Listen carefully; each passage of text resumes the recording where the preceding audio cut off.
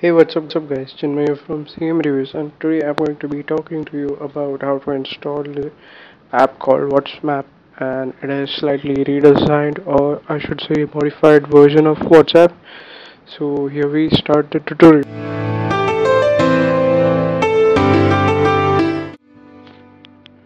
Alright, for this, firstly you need to have the official WhatsApp app. Start by uninstalling our WhatsApp.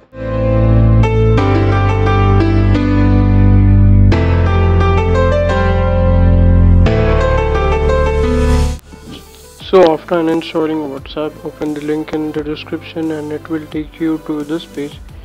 And then once downloaded, open your file manager and go to your download folder and install the APK.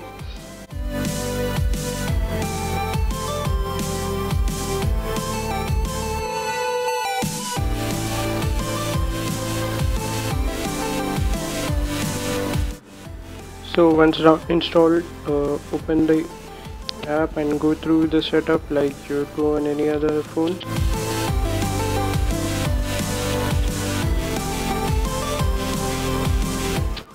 Hit restore.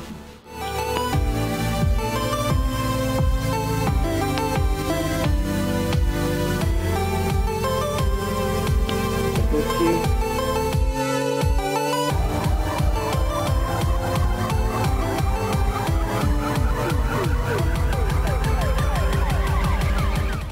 Once it's initialized, hit continue,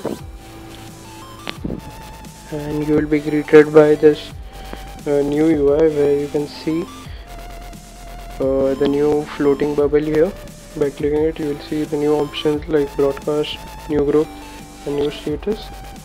Also, by clicking the menu, you will see Archit modes here. Here you can change the icon and update the app, and also change the color of the chat screen and a lot of other things. And let me show you something else, how the chat looks. So if we go here, this is how the chat screen looks like. As you can see, the bubbles are replaced by these new flat rectangles.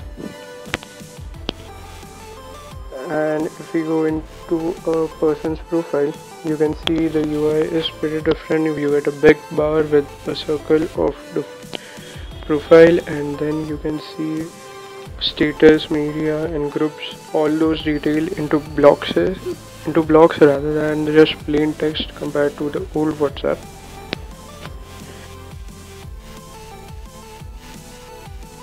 And well guys, that's pretty much it for this video, and I've already made a separate video for rooted users where I've explained a bit much better method using titanium backup, so don't forget to check out that if you are a rooted user. And that's all for this video guys. Please don't forget to hit the like button and subscribe for more videos. I'll be back with another video next time. Thank you.